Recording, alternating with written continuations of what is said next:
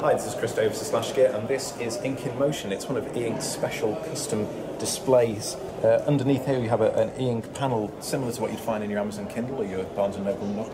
And by putting it behind a colour overlay, just as if you were having a colour ink panel, you can show various motion effects for promotional campaigns and for store shelves. And on the back, there's a small battery compartment, and the batteries, we're told, will last for a very, very long time, making it quite a low maintenance product.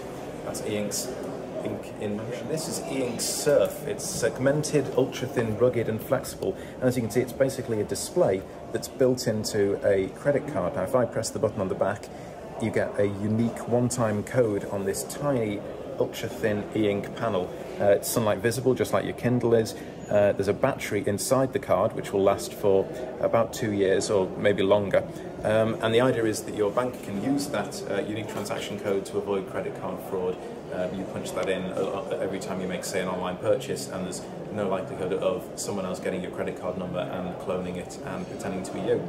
So that's e-ink's Surf smart card, and we're told that they'll be out on the market very soon. Thanks for watching. I'm looking, obviously this is a Barnes & Noble Nook with the monochrome e-ink pearl panel, but this is e-ink's new colour display. Now underneath the colour panel is a similar monochrome panel as in the Nook, but on top of it there's a colour filter layer. Now that allows e-ink to produce a very low power display. Only requires power when it actually changes the pixels, but it also gives a colour image that's sunlight readable, so the brighter the ambient light is, the brighter the picture is. And this is in a sort of demo mock-up reference design hardware, but there are already 2 companies with products already announced, and there are more in the pipeline. And this is again running at around 160 ppi.